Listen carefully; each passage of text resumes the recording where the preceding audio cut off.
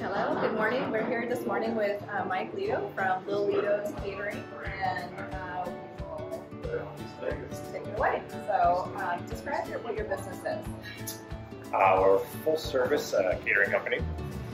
So we do stuff, bachelor parties, bridal showers, weddings, cooking classes, brunches, anything you can think of, we'll do. Make all our food on site.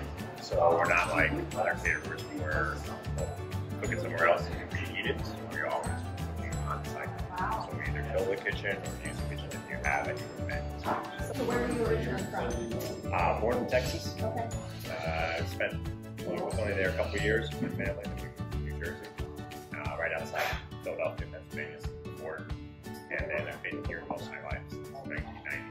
So where does the, I saw in your website that you kind of specialize in Italian cuisine. So where does that my father's originally from Sicily, so I grew up with a lot of great food.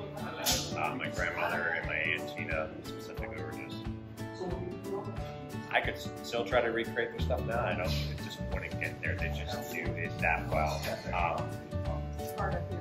Yeah, I mean, that was their job. I hate to say it, but that's how they were. Take care of the house, and you cook food for everybody. My grandmother, my dad's family had 7 kids, so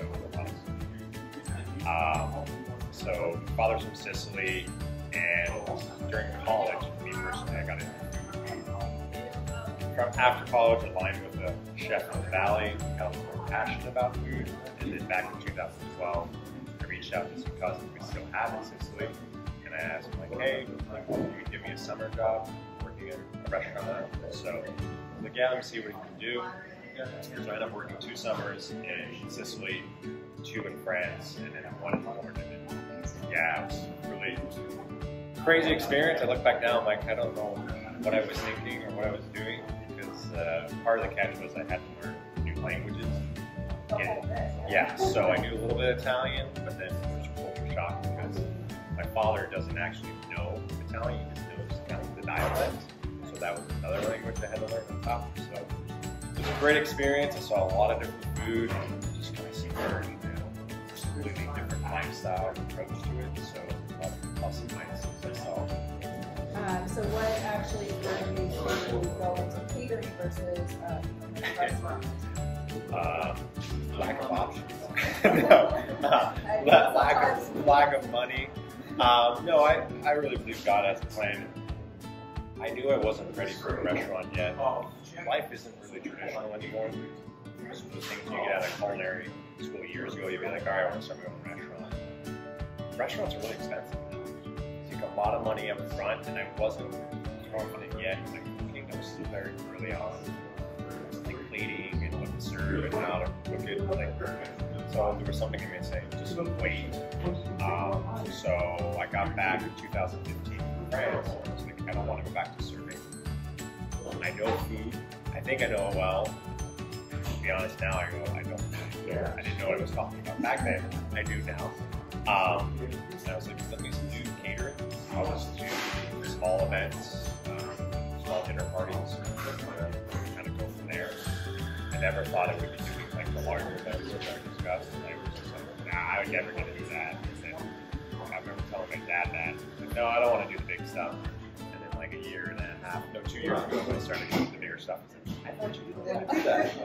Yeah, I changed my mind. Always been fascinated with health and trying to improve your health and be healthier and be more energetic and happy with life. Food and your energy. So I just kept kind of going with that. And growing with it as it went.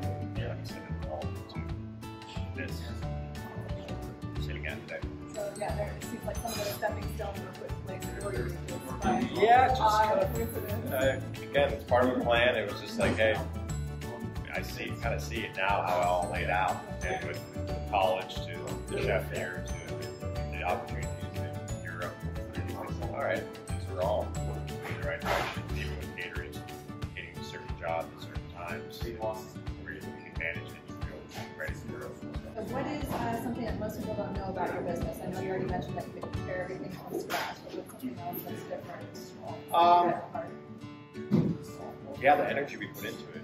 I mean, my sous chef, my pastry chef, was phenomenal. She got 30 minutes of sleep last night because we had an event last night. She did a chocolate pistachio parkour, and then this morning we had a brunch that she needed to be there at 6, but she had to make mini quiche from scratch for you. But she made little potato latkes from scratch. She made scones from scratch.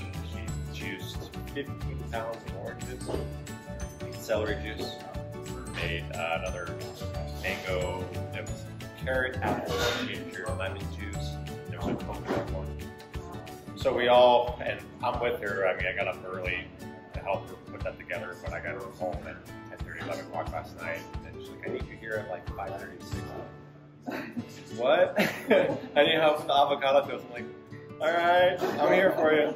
But no, just the passion and energy to go into it, just kind of obsessive about it, even if it takes away from our own life. We just really like what we're doing and having people happy at the end. Anything exciting going on that potentially cause customers? Yeah, we're talking about real estate for an interview. I actually just put an offer in a townhome in Charleston.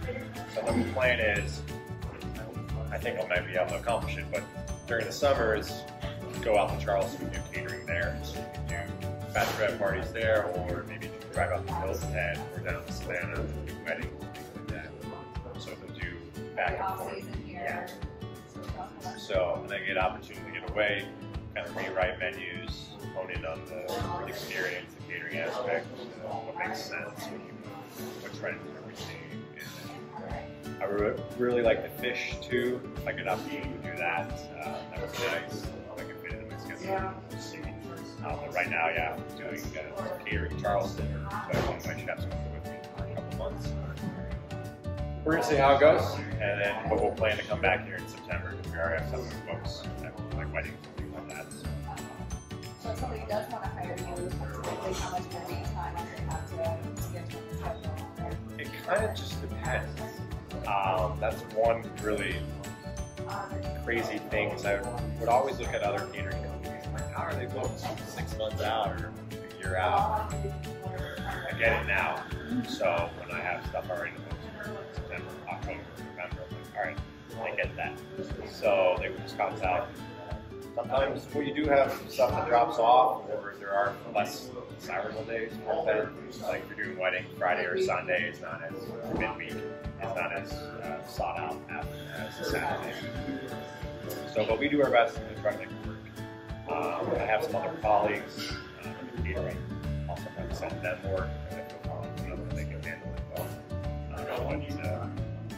Yeah, just reach out. Like I said, we're not afraid of not sleeping, so we'll try and figure out, like, hey, we can squeeze you in this little window, just throw it in, cover it in quick, throw it down, and like we're out. So, but yeah, just like reach out. Yeah. Anything else you want to share? No, I mean, I appreciate you reaching out and doing this. It's really cool. One person connects with people that are trying to grow their network and yeah, help all of us out. So, appreciate it. Thank you for your time. Cheers, thank you. Yeah.